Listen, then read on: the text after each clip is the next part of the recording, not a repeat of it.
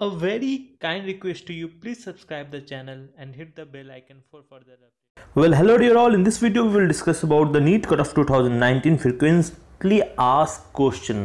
Which are the question जो कि frequently आपके डाउट रहते हैं माइंड में, उसके बारे में डिस्कस करेंगे। 2019 में जो क्वेश्चंस आपके दिमाग में घर करके बैठे हैं, ठीक है। तो पहला क्वेश्चन ले लेते हैं, what does the minimum qualifying percentile of NEET cut off signify. मतलब क्या है कि अगर मिनिमम क्वालिफाई परसेंटाइल में पास कर गया, सिर्फ 50 परसेंटाइल है जैसे अनरिजर्व कैटेगरी के लिए, तो मैं पास करूँ, उसका मतलब क्या है, वो सिग्निफाई क्या करता है, मुझे एडमिशन मिल जाएगा, क्या हो जाएगा।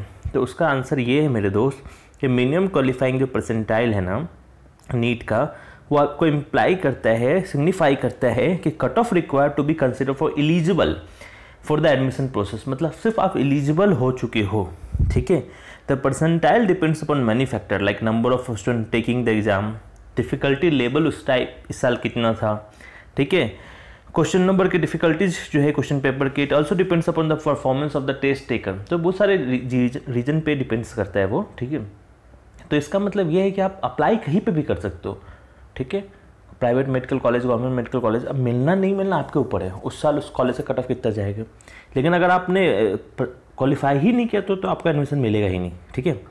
चलिए नेक्स्ट क्वेश्चन ले लेता हूँ। नेक्स्ट क्वेश्चन है कि is securing NEET 2019 cut off percentile ensure the admission of medical and dental college. ये काफ़ी दिमाग में आता है आप सबके, right.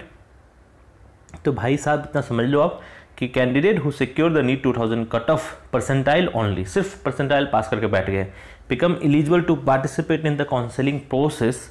The cut off score two obtain admission to medical and dental college will be different and can only be stipulated after the result of counseling process are declared। मतलब कहना ये है कि आप परसेंटाइल आपका क्रॉस हो गया तो आप एलिजिबल तो हो कि आप एडमिशन ले सकते हो कॉलेजेस में, लेकिन डिक्लेयर वो कॉलेजेस करेंगे कि मेरा कट ऑफ रैंक कितना है बेस्ड ऑन द एप्लीकेशंस, जितने भी स्टूडेंट ने एप्लीकेशन वहाँ पे किए, ठीक है। तो सिर्फ आप क्वालिफाई करके आपको एडमिशन नहीं मिल सकता है, उसके लिए आपको एक अच्छे मार्क्स भी चाहिए अगर अच्छे कॉलेज में एडमिशन लेना है तो, ठीक है। चलिए नेक्स्ट क्वेश्चन ले लेता हूँ। Next question is, if candidate qualify NEET, then he or she eligible to participate in the counseling process? So the question is quite simple. The candidate qualify the exam will be eligible to participate in the counseling process. अगर आपने participate कर सकते हो। Next question लेते हैं कि if candidate qualify NEET, then he or she eligible to participate in the counseling process. So guys, candidate जो भी है qualify उन्होंने अगर कर लिया है नीट काउंसलिंग तो डेफिनेटली वो पार्टिसिपेट कर सकते हैं काउंसलिंग प्रोसेस के लिए, no doubt. It must be noted that qualification does not ensure admission to A medical और डेंटल सीट, ठीक है। उसके लिए आपको एक अच्छे मार्क्स की जरूरत है। Next question is, why does NEET cut off percentile remain the same while the cut off marks very every year. It's a very interesting question कि परसेंटाइल तो सेम रख रहे हो आप लेकिन कट ऑफ मार्क्स वेरी कर जा रहा है। So guys, NEET cut off percentile has been provided by what, medical council of India MCI and Dental Council of India DCI, and it's fixed 50 percentile for unreserved category while 40% for reserved category. The percentile depends on the relative score of all the candidates who have appeared in the exam.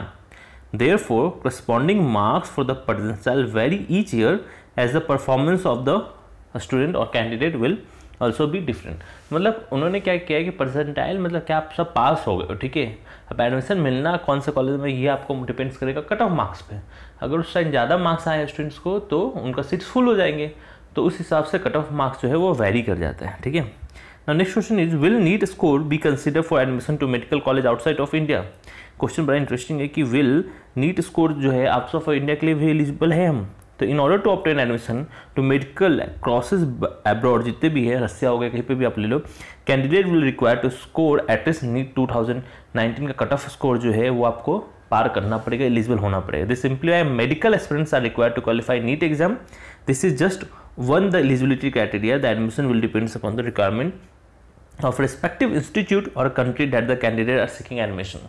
मतलब एक पहला eligibility criteria तो है ही कि आपको NEET pass करना है।